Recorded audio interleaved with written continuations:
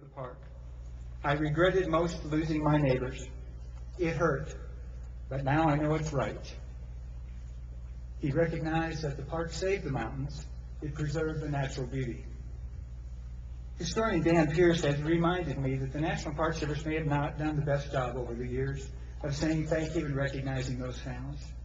I'm hopeful this year has been a testament to the fact that we have tried to do that and recognize that sacrifice. We want to continue that today. With all of those individuals who were born in the park, that means they're over 75 years old, folks. Now, if you were born in the park, if you would please stand and be recognized.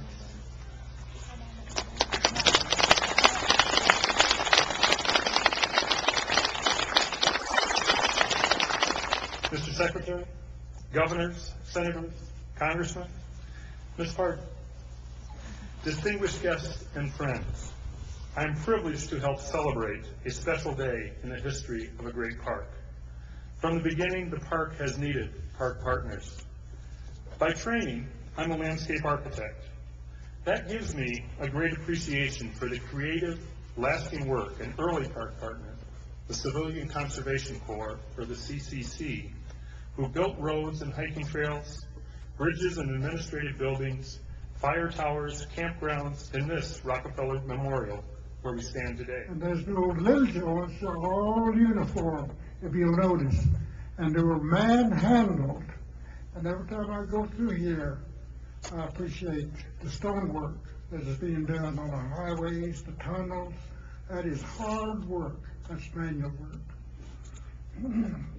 Now, I'm here to do a prayer, and we're going to smudge these beautiful mountains and to keep evil out.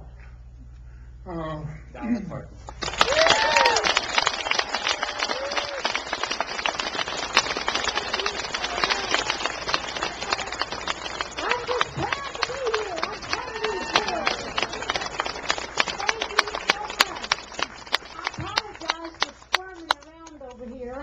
I'm sure you could see us over there, but there was a bee about the size and color of a small watermelon flying around. So we were swatting, so we were over there, and then that was not white lightning.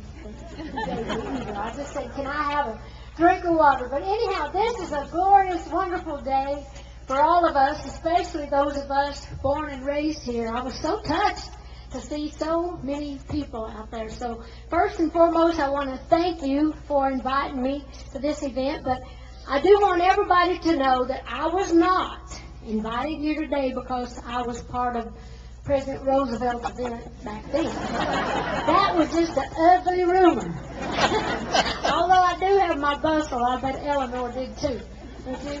Anyway, it has been quite an honor to serve as the ambassador for the 75th anniversary, and of course I took this job very seriously. Yeah, there you are back there.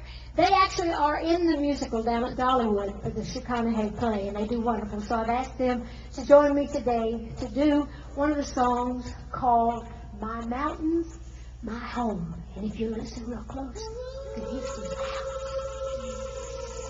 Hear that?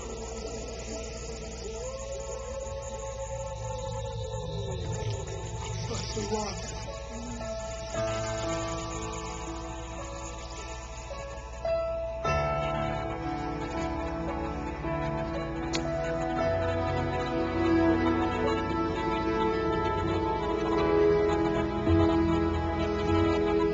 These are my mountains, my valleys. These are my rivers, flowing like a song. These are my people, my memories. These are my mountains.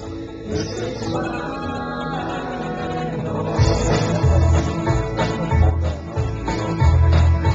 There's an old church house, an old schoolhouse, an old home place down a shady lane. Conversation